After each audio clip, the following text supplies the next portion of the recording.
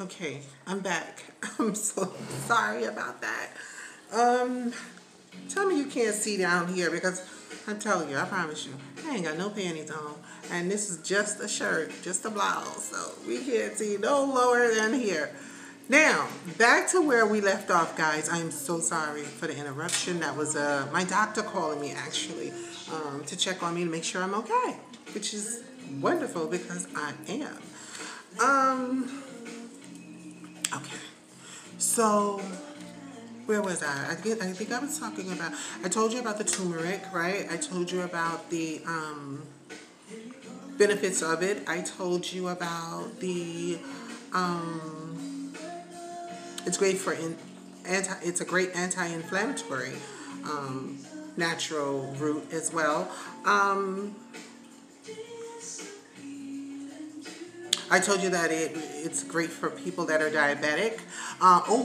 And turmeric is also great, very good for depression, for people that are suffering from depression or living with depression. I don't like to say the word suffering. Subscribe and like. Hit the subscribe button. I need those subscriptions so we guys, we can go live and really like talk to each other. We can talk face to face. But I got to get those numbers for you guys because you guys, I need to talk to you and give you information. So please hit the subscribe and a like. Now, let me finish. Because like I said, on my Facebook page, I also post almost all the time what I'm eating, the health benefits of things that I eat. People aren't paying attention, and that is a problem. Because then you want to call me later on and you're asking me. And several people have done it. When clearly you're a Facebook friend of mine and all you need to do is pay attention. Pay attention. I'm not posting this stuff for me because I know how to take care of me. I know how to take care of me. I'm doing this for you guys because I don't have to, because I'm doing it because I want everybody to eat healthy. So pay attention to what I'm posting. Then you'll know. Educate yourselves. The more you know, the smarter you are. Now, that's for the people who aren't paying attention. That's not for you guys over here on YouTube. That's for the people on Facebook page. My Facebook page is KAYKAY Brassfield, BRASSFIELD,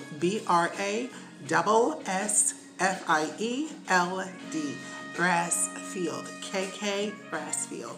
That's me. All right, so let's get back to the seriousness. Don't take my quirkiness as foolery, because I'm a very smart woman and I love helping people. So let's get to it again. Berries. That's another thing. Berries are great it's a great natural antioxidants. Yeah. So your body needs antioxidants. So it's a natural way. So you can do blackberries, blueberries, strawberries. Berries are wonderful. Mangoes boost your immune system. You got your vitamin C, just like oranges do as well. People don't know that mangoes is also vitamin C. Hello. Yeah, I eat them all the time. I have them in the fridge and I drink them every morning with my smoothies that I make. I make a kale smoothie every day, sometimes twice a day. And I put mangoes in them. It clears your skin. Mangoes are good for clearing your skin. So is, let's go back to turmeric again. Turmeric is amazing for the skin. That right there did something really big. The combination between the mango and the turmeric did something really wonderful for my skin, because as you can see, my skin is pretty flawless. But the turmeric, I've always had pretty decent skin, but the turmeric, oh my God. Because I had some blemishes and stuff and some things going on. And even without makeup, with no makeup, my skin is still really good. Besides the dark circles, my skin is still really good, especially for a woman of my age, which is a particular age. Thank you. Now, berries, they clear the skin. They're great for, the mangoes are great for weight loss. It boosts your immune system. How good is that? We need our immune systems to be really strong to fight off this corona shit and any other flu-like viruses that are coming our way right now, right? So I'm sharing this with you guys. Pay attention, please. Start feeding yourself healthier. Get oatmeal. It lowers the cholesterol. Yeah. So, and the mangoes are great. A great source of fiber. You know what I mean? You need fiber in your body. Keeps you regular. Even when you're younger. If you're not getting a good 2 poops every day, emptying your bowels, something is wrong with your system. You're pretty clogged up. You are what you eat, baby. So if you eat good, you eat clean, when you go to the bathroom, your poop doesn't really stink. Mine don't. Mine just smells like, I don't know, nothing. It's like vegetables mostly. That's it.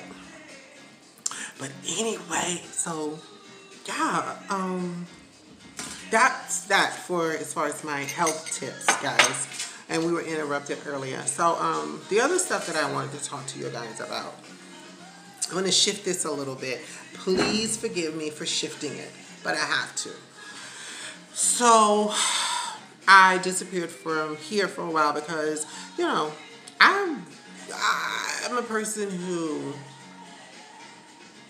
don't like to internalize my feelings. I like to share them, but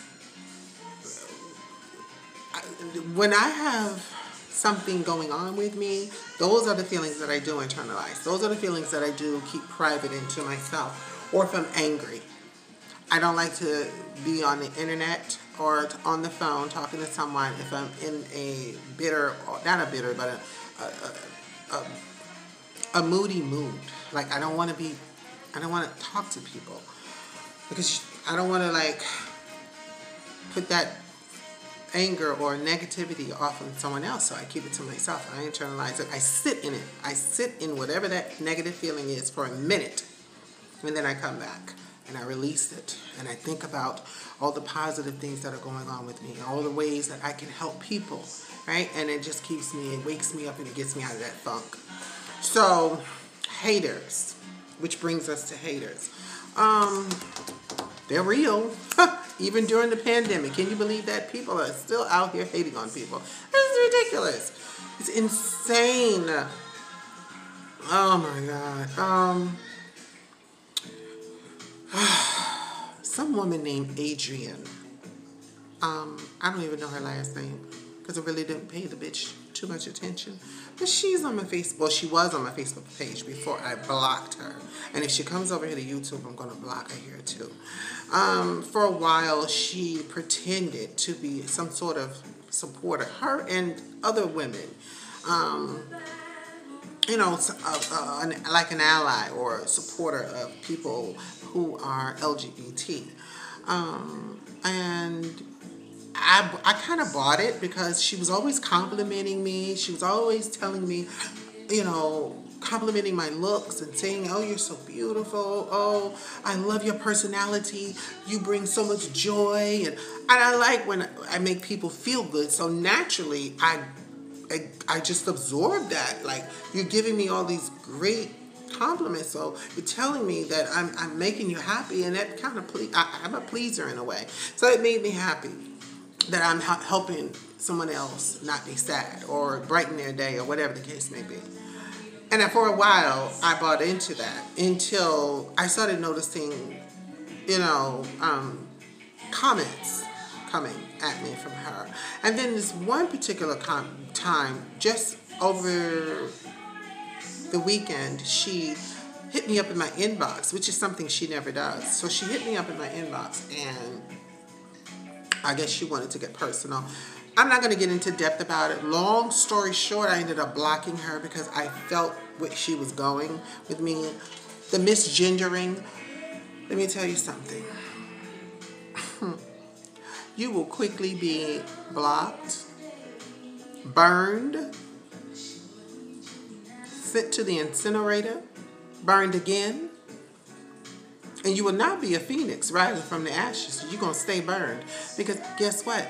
You're going to stay dead to me. I'm done. I'm not going to allow anybody to disrespect me. I'm not going to allow a woman, a man, a child, or anyone to disrespect me and misgender me. It's not going to happen. Now, So I've ended up blocking her. So guys, respect. Respect is super important. People are not, I personally am not asking you to accept anything about me because I don't accept everything about you. Remember that. I don't. And I know that you don't accept everything about me. Fair enough? Yeah. So one thing that we both deserve, that we should have, is respect for just people with that, oh, you got to deserve, you got to earn respect. No. I don't know you. So if I just come in contact with you and we're just getting to know each other, naturally I'm going to show you respect. Genius. Naturally, you would expect someone to show you respect. Okay? You didn't earn it from me. It's just common decency. That's it. I don't need you to accept me. I just need you to respect me like I will respect you. That's it. So that ends that. Supermarkets are about to run out of meats. Here in New York especially. Like a lot of other things. Toilet paper. Yeah, Dee Dee, Diana. Miss Boss Lady, I need some of that stuff. Real talk, girl. So hook your girl up. Sure, because shit is getting real over here in Staten Island for me. Anyway, yeah, companies are, people that are working for Tyson Chicken in particular, the manufacturers, the breeders, the manufacturers for Tyson Chicken, the guys who worked in the factories, and a few of them have tested positive for COVID-19. They've tested positive for COVID-19 and they're no longer working there, so other people are afraid to come to work, so they won't be producing meat for us for a while probably. Hey, you know what? I was about to go vegan anyway, eventually, so go ahead, take the meat. I am going to make chicken tonight though. I just wanted to know how everybody is doing. How is everyone coping with being isolated inside, you know, with COVID? And if you are infected with COVID, or if you've been told that you're infected with COVID, stay strong. And we're definitely praying for you. We definitely want you to pull through this, okay? And you will. You will pull through this. I know you will. Okay? So if you tested positive already, don't sweat it. Just relax. If the symptoms don't get any better in 3 to 4 days, you go to take to the hospital and you make them take you there. You make them take you seriously. Okay? Yeah, just don't sit home and die. You know. But there's another end of that. Don't sit home and panic either. And just because you start coughing or sneezing, you automatically assume you got COVID. Because some people that have anxiety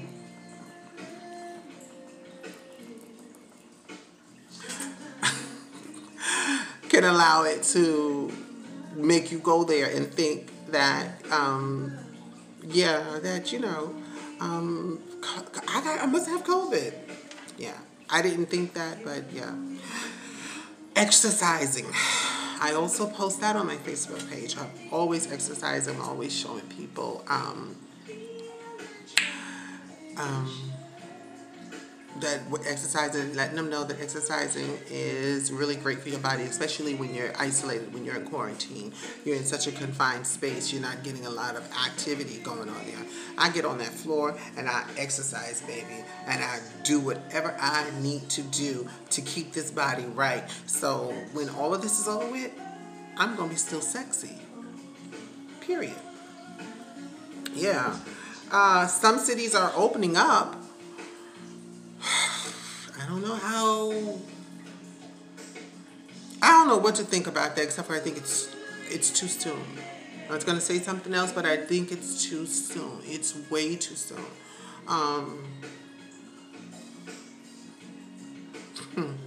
I think 45 should go and let his family go out there first. If you want to test, if you want to open up stuff for people, you want to make people go back out there and hurry up back out there and yeah, right away. I think what you need to do first is send yourself out there. Let's see you ride the subway to work for a week. And if you don't test positive, then I think everyone else can probably go along with you. 45. Check on the people that you love. Check on your parents. Please, please, please consider other people's lives. I went to the supermarket today and I saw a few people in the supermarket with no mask on. Now they're supposed to, our mayor made it so that now you have to have a mask on when you go in the supermarket. Something I've been doing since late February. So, yeah. So, but yeah, they're supposed to be, it's mandated now that they have to have a mask on. And it's just, people are being stupid. I'm going to say this, and I hope that there is no people that's going to think that this is racist, but for some reason, white people, Caucasian people in the supermarket that I see not wearing masks seem to think that they can't catch COVID or it doesn't affect them because right now it's impacting the black and brown community. It's stupid to think like that. Because if you are asymptomatic Caucasian person and you're near a person of color, you sneeze or cough on them and you're not wearing the mask on your face, and let's say you got it in their eyes, the droplets in their eyes, or somehow you're not practicing the guidelines, social distancing and all of that, and you got them sick. You can get them sick easily. So, especially if the person has some underlying illnesses, you know what I'm saying, going on, high blood pressure, diabetes, some type of surgery from some complications, a weakened immune system, a lot of things. You don't know what's going on. So it's always safe to just wear your mask on your face when you're in the supermarket. Wear your freaking mask when you're in public. But if you're not going to wear it in public, at least wear it when you're in a public place, like a store of some sort where there are other people. It's disrespectful. And it's like you're saying, screw you, I'm going to kill you. And it's not only white people doing it. The majority of people here in Staten Island, I can vouch for, and I can film it for you, are white people that are not wearing the masks for some reason. All the black people now has woke up after thousands and thousands and thousands of our brothers and sisters have died from it. Now they finally waking up. All the Mexicans and all the Puerto Ricans and all the blacks, they're all waking up now. Now everybody's got a mask on their face. Not all of them, though, because the projects is right next door. And I still see a few of them not having masks. They don't have masks on their face. But majority of all the white people are definitely not wearing their masks on their face. And I think they're going on this thing that it won't happen to them. And I hate to say that, but it's stupid. It's stupid. Because white people are getting infected as well. But here in Staten Island, they believe that it's not going to affect them. So, y'all can take that for whatever it's, you want to take it for. Surviving. Surviving this is crucial for us. Surviving this means not to become extinct. For our race. We make, only 12, 13% of the population? Think about that. You got to be careful. You got to think smart. You got to survive. I survived Katrina. I keep telling y'all that. I survived Katrina, and I don't care what nobody say. Other people that lived through it may not have been traumatized by it, but I was. I was traumatized by it terribly. I was one of the people walking through the water, scrounging for food whenever I could find it. It was crazy, And then what happened to me afterwards? When I was just I'm going to tell you what happened. Because I keep saying I'm going to tell you. Let me just tell you this, and then I'm going to end this video.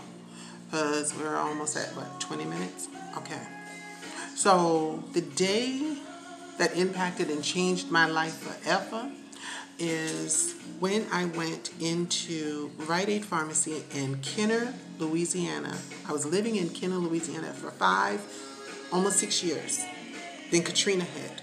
When Katrina hit, it was me, my Aunt Helen, my handicapped cousin that is in a wheelchair. So she's wheelchair bound, and she can't, she can't do anything for herself. She has cerebral palsy, and yeah, so she basically can't do anything. So the neighbors across the street was like, you can go to Rite Aid Pharmacy and get some supplies. Now, at that time, the mayor, which was, I forget the man's name, was a good-looking, handsome man in New Orleans, light-skinned man, gorgeous man. I used to have a crush on this mayor. But he's the one who gave permission to take some, supplies, survival supplies at the time. During the storm. He said it was okay as long as we're not taking things that aren't essential items. So I'm going to follow those guidelines, because what the hell am I going to do with anything else? What am I going to do with cash money at this time? What am I going to do with electronics at this time? Maybe a TV, a portable TV, which we already had anyway, because my cousin had left a portable television with us that ran by batteries. I used that to keep up with everything that was going on. But the water was up to here. The water was definitely up to here, and me and my aunt would walk through the water. It was here, definitely, which was scary to me because I knew there was alligators in the water. There were people in front of our house going by in canoes, whole families that we knew. We didn't have a canoe, we didn't have anything. We just had each other. So my job was, all right, she's the mom of the cerebral palsy cousin that I have, so I'm going to let her stay here.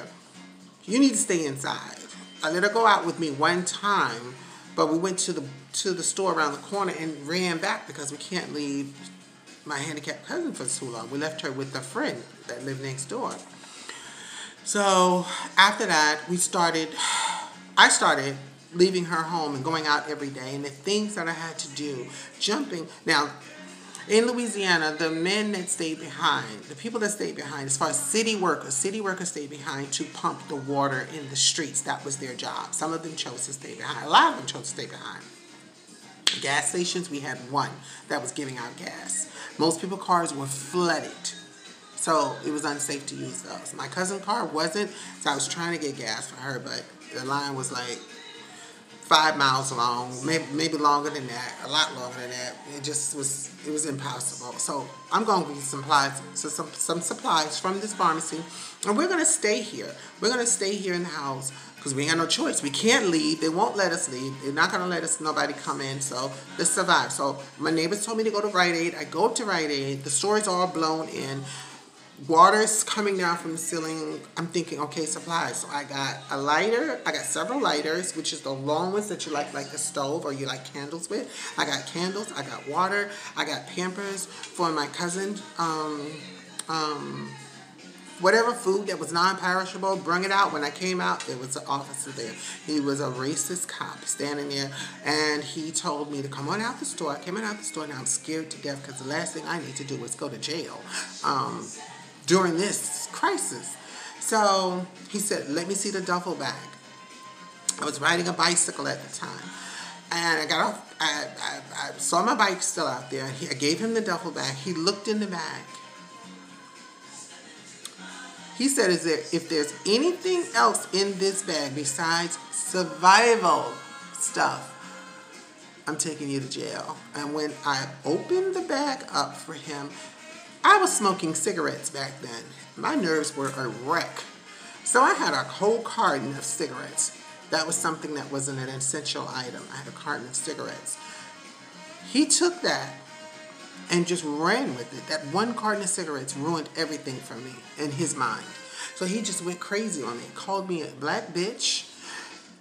Called for backup. Backup came. He says, take that black bitch to jail. That's exactly what this white cop said. So I'm crying. I'm frantic. I'm thinking, my Aunt Helen is waiting for me at the house. The family is waiting for me because I was the sole provider. I'm the one going out every day, jumping in these cars with these men, the city workers, jumping in the cars with them, letting them rub on my fucking thighs, which was disgusting. Them not knowing my tea. making them think that they're going to get some later on down the line. But please help me go get this food from the Red Cross truck for my family right now, and don't worry about it, I'll hook you up later. I would lie to them and tell them anything at that moment. I would trick and fool them anything I had to do to bring food back to the house. Food, water, supplies, anything. So I did those things. I didn't do anything for them. I didn't have no sex for them. But if it came to that, I probably would have. Just so I can keep my family alive until the streets were pumped and everything. But thank God I didn't have to do that. But I had to let these old nasty men just grope me. So I went to the female's jail. That was interesting. They pull up. I saw female's jail. I said, oh shit. Shit's about to get really real right now for me. So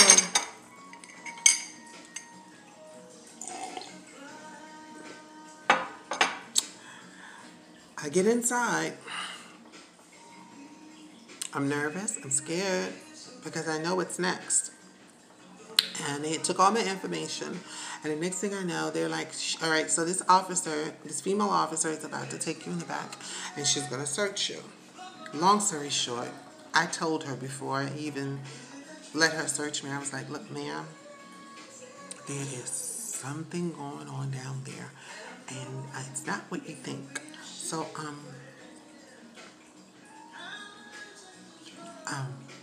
if you just to let you know, when I pull off my clothes, that there's a little candy down there that is, tucked away. So she says, oh. She went, oh, well, I'm going to have to let the male officer search you then. I was like, please, lady, please. I just want to go home. I said, my family live right down the block. Please, just let me go. Oh. Nope.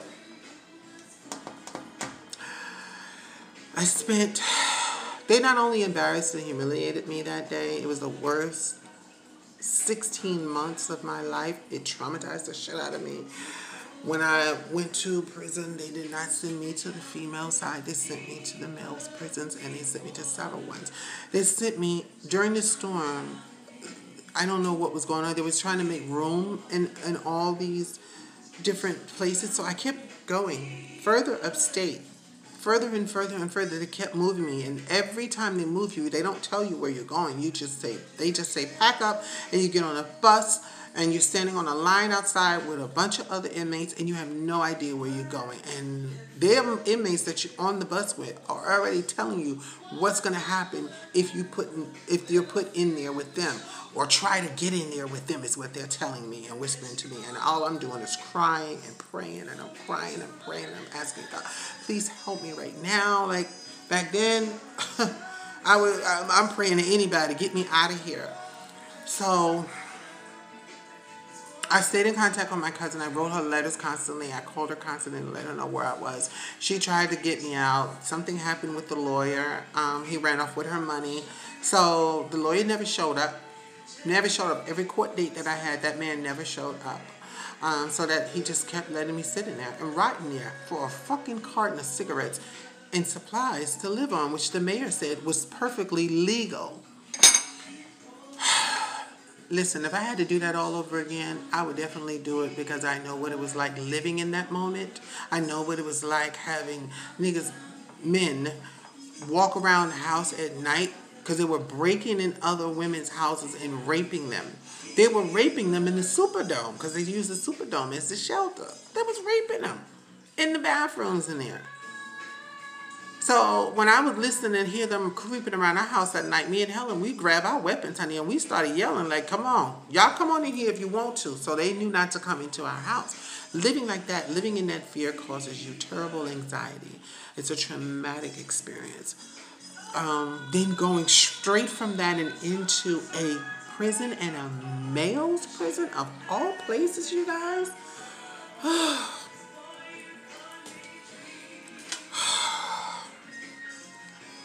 Listen,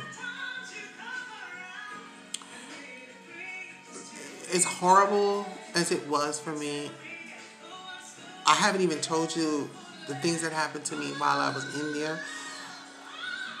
When you deny a guy, like I didn't know, I guess, my place or what I was supposed to not say or do or the rules or whatever.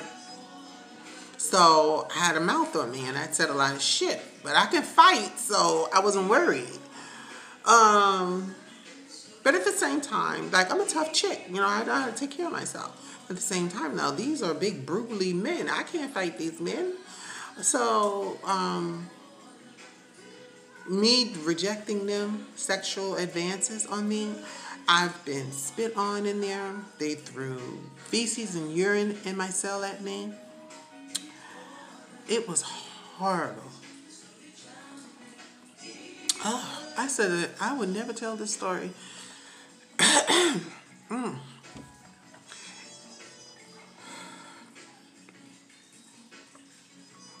In depth like this, in depth, because it brings back some really horrible memories for me.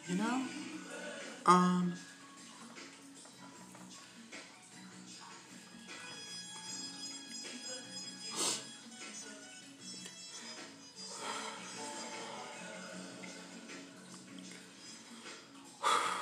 oh,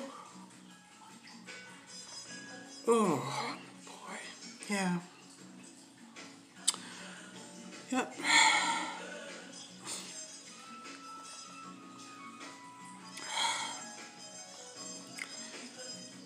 Oh, yep. It brings back some really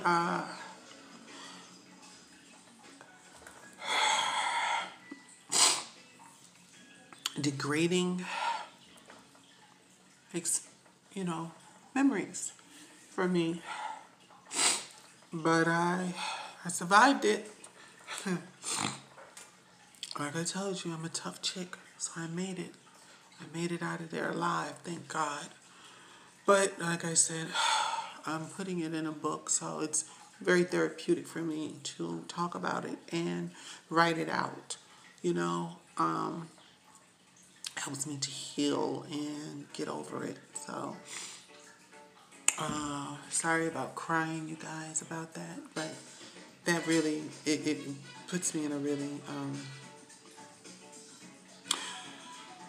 dark place in my mind. So, and every time I talk about it, I thought I was over it. This was 2005. Oh, God, I thought I was done crying about it. But it's like when I remember my prison experience, that part was scary. That was the worst. It was worse. And so, yeah, having PTSD afterwards is definitely a given for anyone. Well, for me and people who just couldn't mentally deal. Anyway, I'm going to stop that right there. I'm not going to talk about it anymore. I don't like showing vulnerability to people on the internet. I like to, my role always have been the one to be strong and to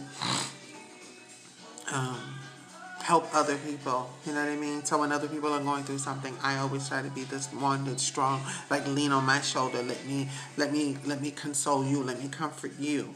But so I don't really like to be the one that's vulnerable in sharing the feelings. It makes me feel a little weak in front of people, and that's when people think that they can take advantage of you, and nobody can take advantage of me. But I will stop right there, and I'm going to end that for now. I think I've been talking now. It says that I've been talking for 33 minutes and 34 minutes. So I love you guys so much. Please subscribe, subscribe, and like. Hit the subscribe button and let me come tomorrow, because tomorrow's Friday, and I have part 2 of the prison. Once I reached the prison, I want to talk to you about what happened to me in the prison. That was some experience, honey. From having feces and crap thrown on me to being forced to choose a husband. I didn't let the husband choose me. I had to be forced to choose one because if I was a free agent, so to speak, running around that jail, you know, by myself and not knowing anybody really, and in there a lot of stuff could have happened to me. So I ran into this gay guy in the cafeteria on my first or second day there, and he pretty much gave me the lowdown and what I need to do immediately, he says, before you start being passed around. So I didn't want that to happen. So I'm going to talk about all of that experience tomorrow. That prison experience, it's something else. It's very interesting. Exciting? No. Interesting? Yes. Because so much happened, including guards. 2 of them who wanted to have sex with me. Yeah. So, I will definitely tell you guys about it. I'm not afraid to tell you about it. I'm going to air it out. I love you so much. Please subscribe. Hit like. Subscribe. Let me tell you part 3. Tomorrow will be, part 2. I'll tell you the other half, part 2. I love you. Talk to you tomorrow. Mwah.